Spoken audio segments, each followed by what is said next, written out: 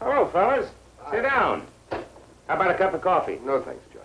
I fixed the room up pretty good, huh? George. You want a cookie? George, you've got to get out of here. You've been identified by the nun. You don't know for sure. We can't afford to take a chance.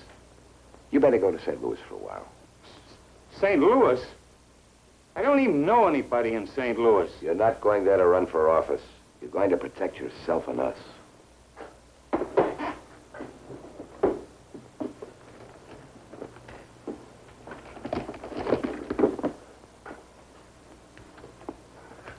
Don't, Joe. I don't know about going to St. Louis. Give him the picture, George. It's my son. Did you ever see a picture of him, Merle? Yep.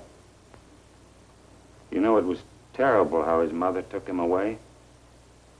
She just up and left one night, and I didn't see him since.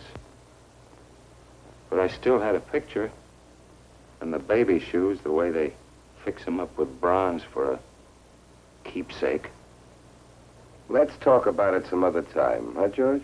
Yeah. You know what's funny about kids, Earl? They change all the time. Yeah, I know. Let's start packing. I'm not going, Earl.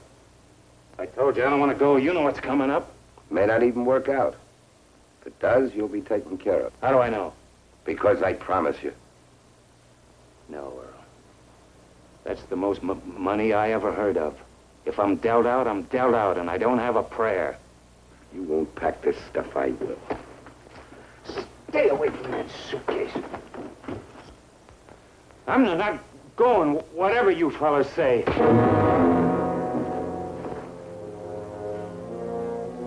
Joe. What'd I ever do to you, Joe?